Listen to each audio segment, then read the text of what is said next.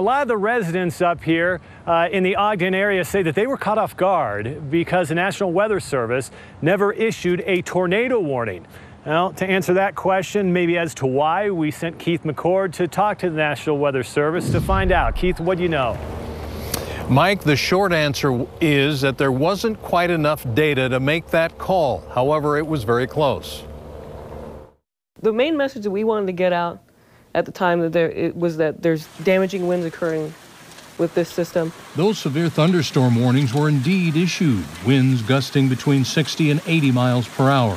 Monica Traphagen at the Salt Lake Weather Service office showed us the radar picture. Several storm cells had merged, cold and moist, perfect for a violent event. On the velocity, which in this radar scan, she pointed out a hooked shape image indicating circular winds, a signature of sorts for a tornado. It appeared only briefly. In Utah, when you see that signature, the vast majority of the time you'll see a rotation on radar or something. That's not going to, amount to a tornado because we get them so rarely here. The next scan, no hook, and so the tornado warning was never issued. It's a decision that's not an easy call. A vast concern for crying wolf.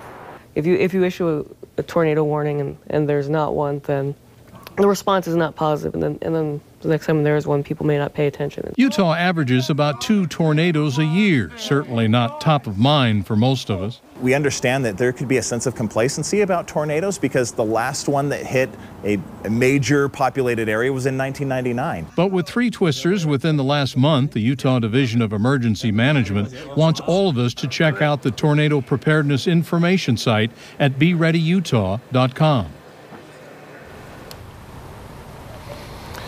And if you see a tornado, get indoors for sure. And if you're outside, look for something sturdy to get behind, or a picnic table, get underneath because of the flying debris underneath. But like earthquake preps, tornado preps, very similar. Have that 72-hour kit ready so you can grab it and go if you need to. Have extra food, that kind of thing.